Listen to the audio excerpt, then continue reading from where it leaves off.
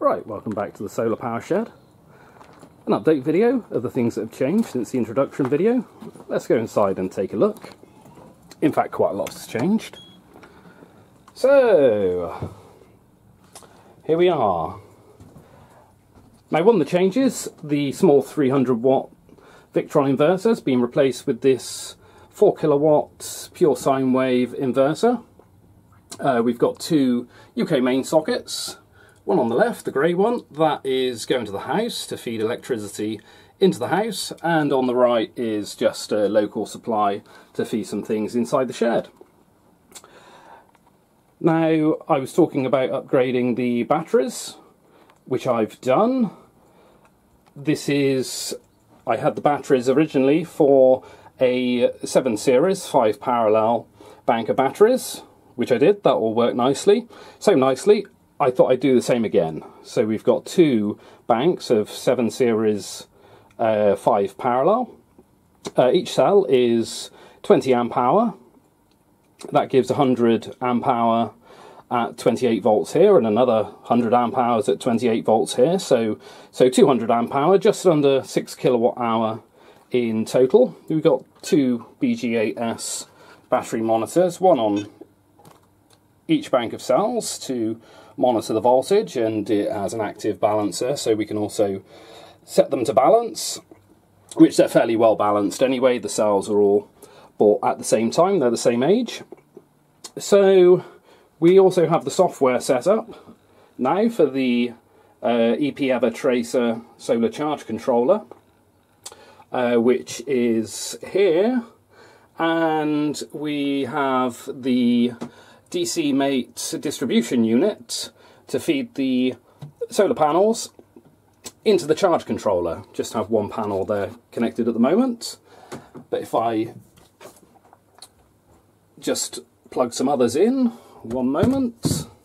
So that's one panel connected at the moment. We can pop up on the screen the output power, so we can see we're doing 230 watts at the moment. So that's panel number one. Just plug in panel number 2, and we should see this jump up, so that goes up to 458 watts. Panel number 3, pop that one in, and that goes up to 679 watts, 680 watts.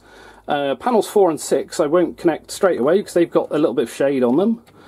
Panel number 5, that can go in. That's got no shade on it, so we're up to 900 watts. And just out of interest, I'll plug in panel number 4. Let's see what extra we get from panel number 4. Not a great deal. As I said, that's got shade on it at the moment. So we're up to 909 watts, and panel number 6, so that's all 6 panels now connected, and we can see we're up to 920 watts. Panels 4 and 6 are the right hand panels. They have shade on them up until about 1 o'clock, 1:30, and then all afternoon all 6 panels have no shade on them. So other things that have changed. One of the reasons I wanted this inverter, quite an important reason for me, is that it has this remote power switch, which is then just connected into the bottom of the inverter here. So what I'm now able to do is remotely switch the inverter on and off, which I'm doing through the load output of the EPever Tracer charge controller, which is this small cable here. That load output is then connected into this relay, so it's energizing this relay when the load is switched on. Nothing else is connected to the load output, by the way.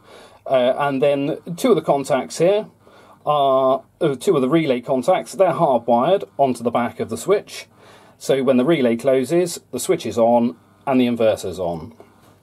What that allows me to do is, in the software, and I'll probably make another video going through the setup of the software in some more detail, is I'm able then to automatically switch off the load from the charge controller when the battery voltage drops below a certain level. That then switches the inverter off, and then the batteries don't drain anymore. So I can set the lower limit of the batteries with the solar charge controller.